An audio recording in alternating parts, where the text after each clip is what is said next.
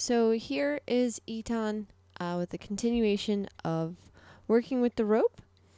And now I'm going to start introducing him to picking up his front feet by using the help of the rope. So this is a lot safer than kind of getting down there in the beginning with just my body. So just getting him used to a little bit of the sensation so I can get him to step into the loop. And now I'm just having him walk with it on. I'm going to start to add some pressure.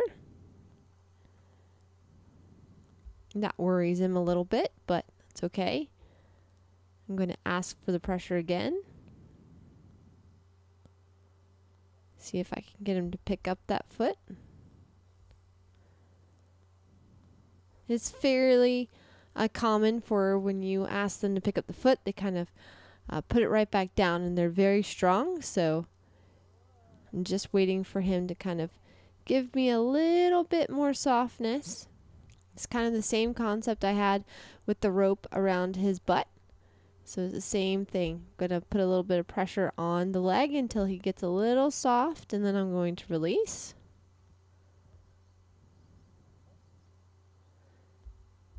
There was a little bit better. I'm still going to hold.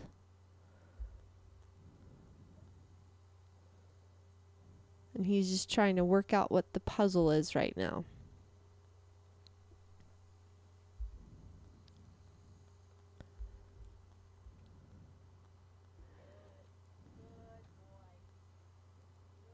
That was pretty good. Gave me a lick and chew right there. So I'm going to see if I can direct a little bit. Is that foot? That was really nice.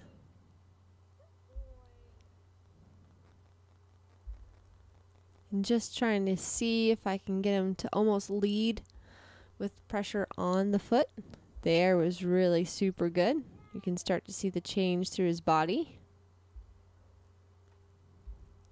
And it also helps kind of when you're asking to pick up the foot, if you can think a little bit of forward motion instead of going backwards, that's when he gets worried.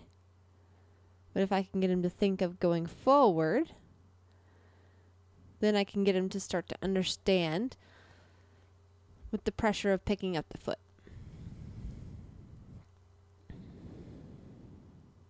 So again, just adding the pressure and doing little releases. That was really nice right there. And another good one.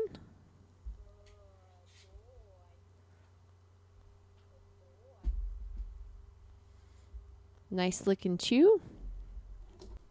I'm going to ask again. There was really nice. Give him a little bit of rub.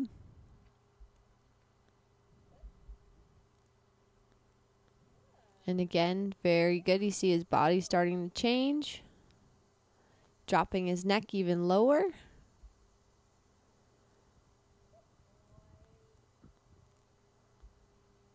And I feel like that's kind of a really good spot right there with that foot. So now I'm going to see if I can switch and get him on the right front. So I just got to get him to step out, because again, he's too worried for me to kind of bend over and touch his foot. So I have to manipulate it a little bit right now. There we go. I'm able to get that right front now on the rope.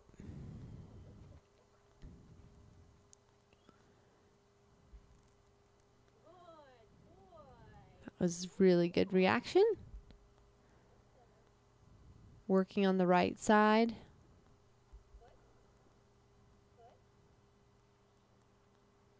Again, when he gets worried and he goes backwards, that's when he gets tighter, versus when he figures out he can take that step forward. That was actually really good, so I released kind of mid-air when he relaxed a little bit.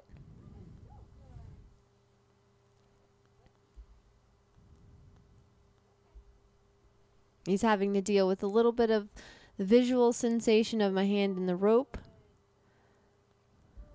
and then also the feel of the rope on his leg.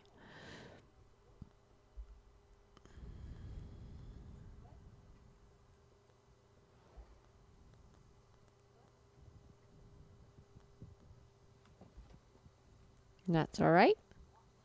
You can see if he really doesn't want to, he can just take it away. They're very, very strong. I'm not going to win. It's just really teaching him about the pressure and release.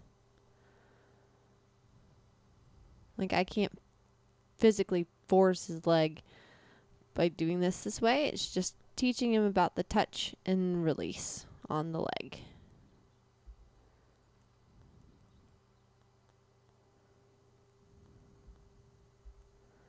Working on the right side.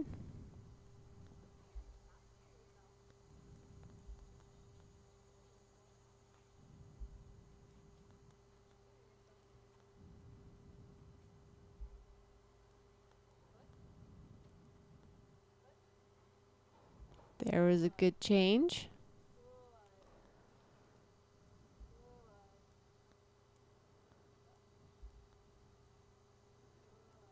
And again.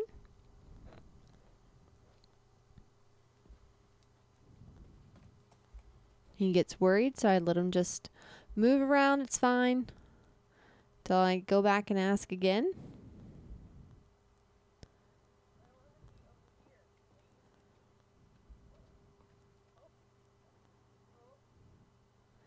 Kind of what I'm looking for is him starting to think his way through instead of just reacting and running.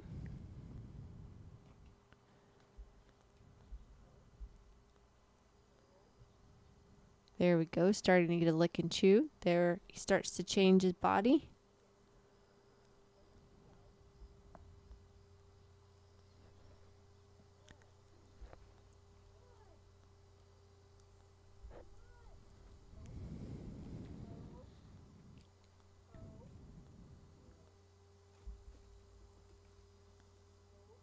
And again, I'm just having to stay quiet. He's just gotten himself a little amped up.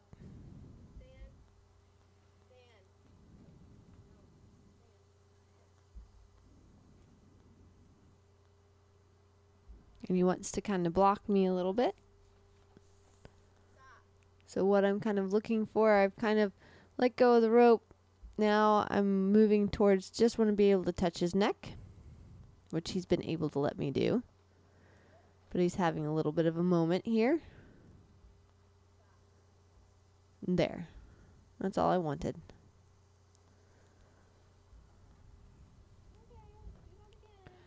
So then I'm going to just back away, re-mess with the rope, see if I can get that right front back in there again.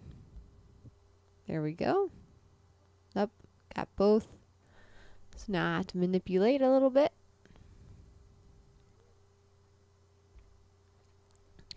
And this actually is an interesting transaction right here because he's learning to soften to my touch, kind of move away from my arm.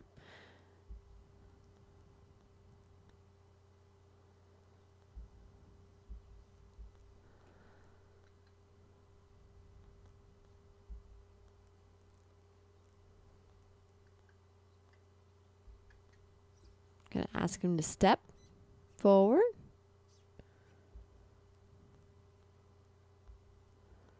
Takes a little bit of practice of manipulating, but I got it. Again, working on that right side.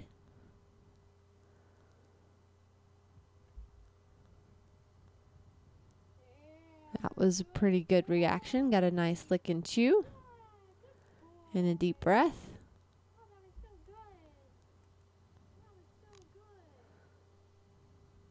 Gave him a good rub. He's starting to respond to the rubs much better.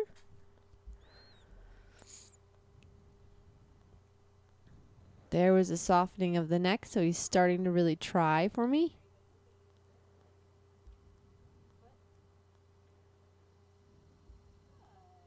That was a good boy.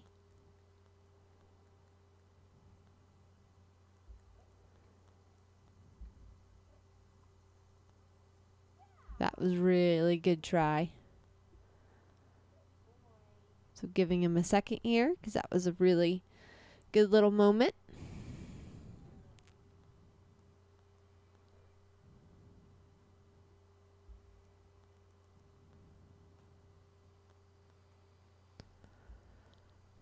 Again, messing with my rope. letting him see kind of my hands do all kinds of different things.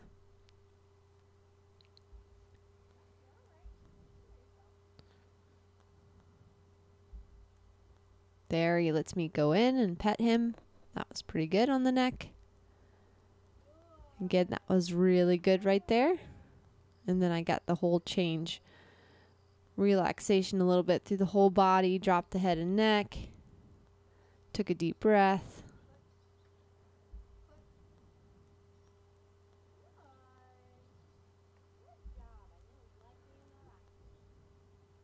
Again, just going through little repetitions of the pressure and release.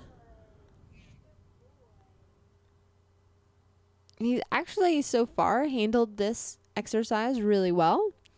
Sometimes they, can freak out if their legs have the rope around it, but he's pretty sensible.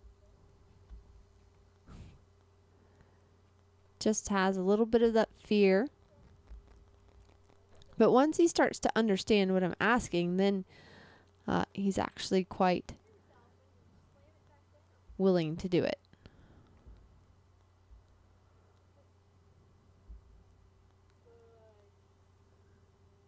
And again, that was a good release. Give him a rub.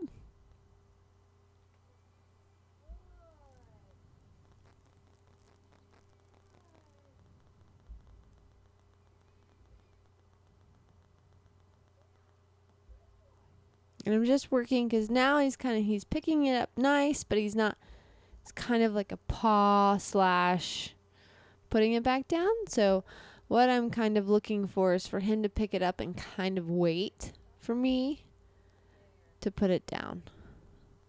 That was a good moment right there. He dropped and softened, so that was a nice little spot to kind of change.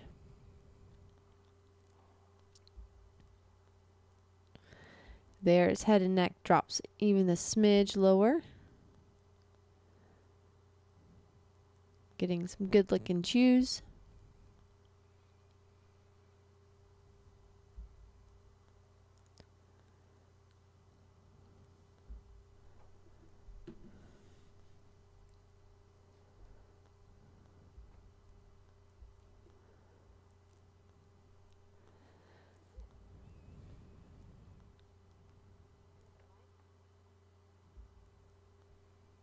So now I'm going back to where I touched to see if I can get the head to drop a little bit.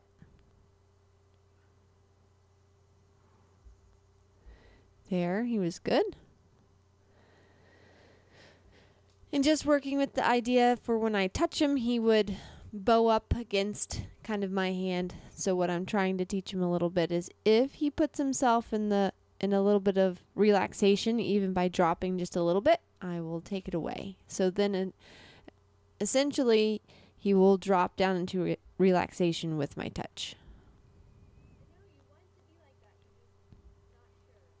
You can kind of already tell his demeanor's a little bit better.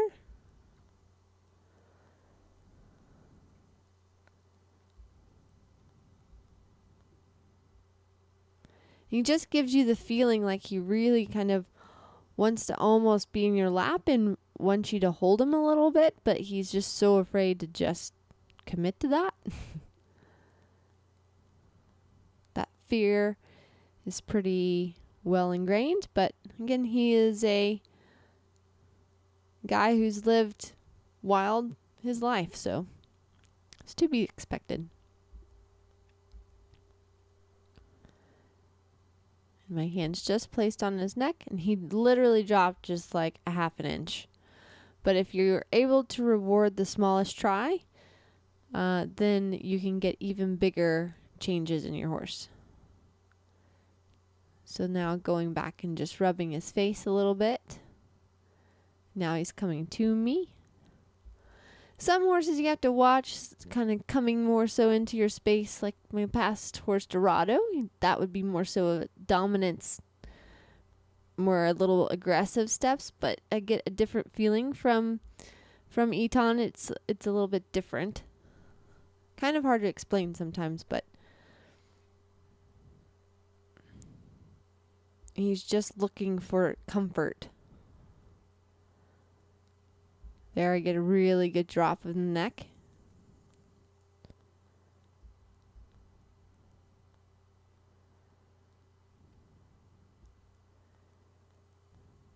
It's kind of just a really fun moment because he seems to be enjoying this a little bit. So doing a little bit of the rub. Now I'm going to walk a little bit.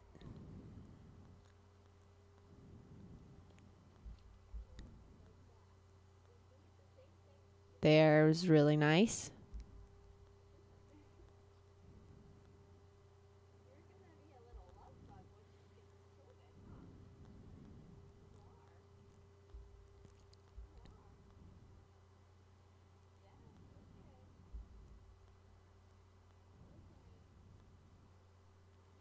And again, he's just kind of dropping his head, being really kind of soft.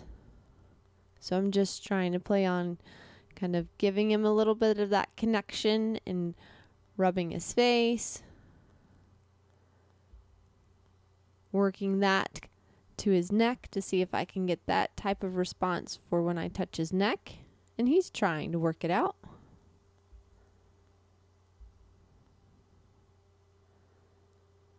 So again, like I do some of this work in the round pen, but then I try to spend a lot of time just hanging out with him in the stall, doing a lot of this slow work.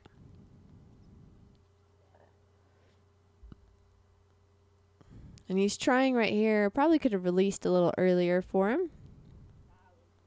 So I waited a little longer than I should have, I think.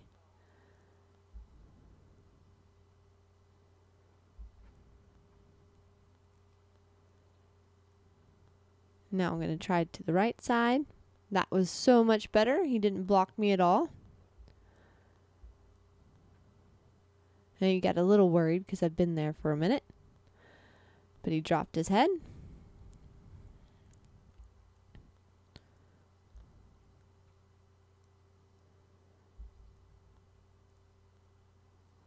So again, just trying to teach him kind of the same concept like I was working with the feet with the rope, the body with the rope, my hand with his body. It's all kind of the same concept. Like if he can release and relax to the pressure, he'll start to feel better.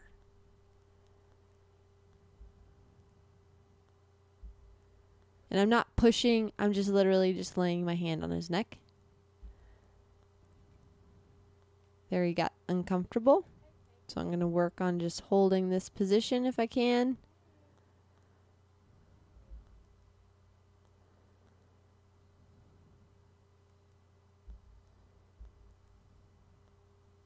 And just waiting.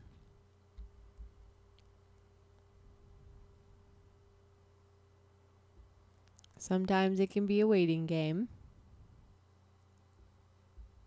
And then you can see I take a deep breath to make sure I'm staying relaxed.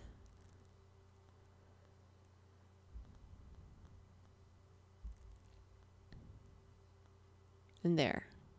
Took a little while, but I got it. So then I walk away so I can give him a pretty big release for that.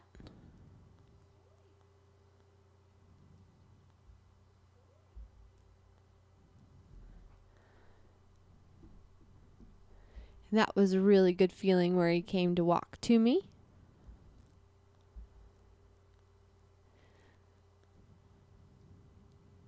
And then again, I'm just waiting. This is kind of like the slow stuff.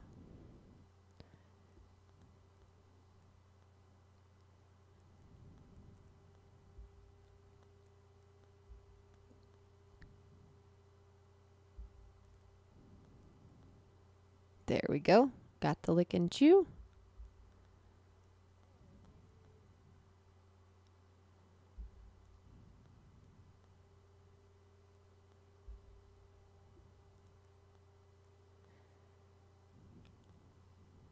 And you might see him kind of going back and forth, switching with resting a leg. There's nothing wrong with his legs anymore. He's sound. He's just kind of working out kind of tension in his body. I'm going to go back to the right side.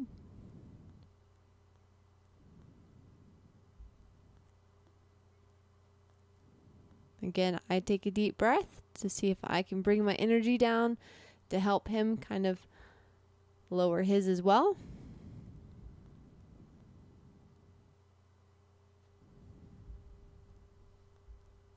There was a nice change. So then gonna walk away.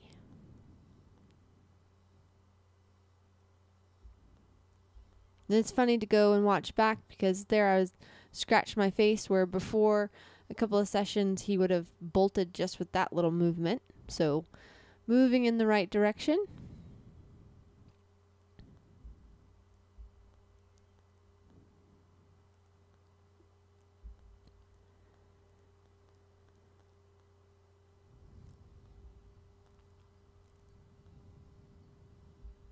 And I'm just waiting.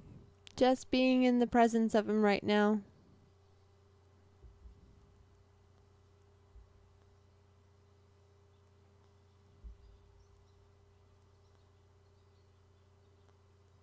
And going back to the left side.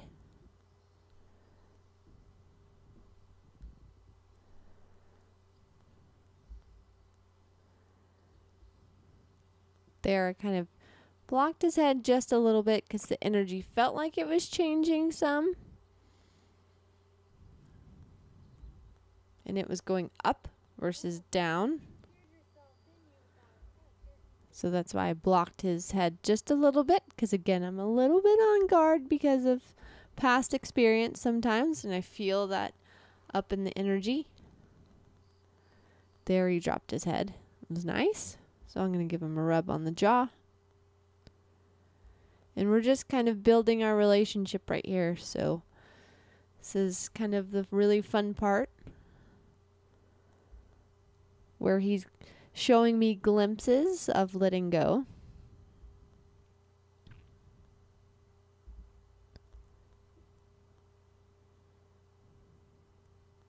So I give him a little rub.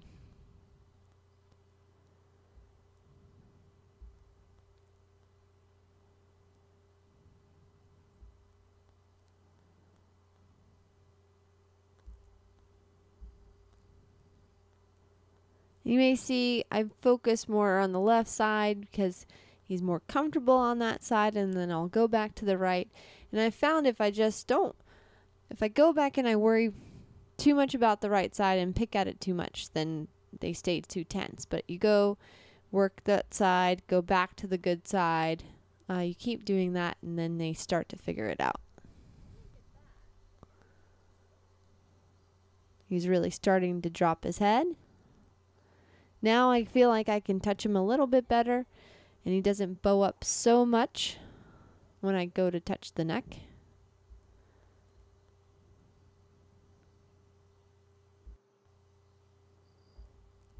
He seems to really like the left side of his cheek is kind of like the spot right now that he gives me to rub. So I'm just going to do that, and then he really drops his head down. That was nice. Now I'm just looking for a spot to kind of finish up with. And that was it. So that was really good. Good session for him.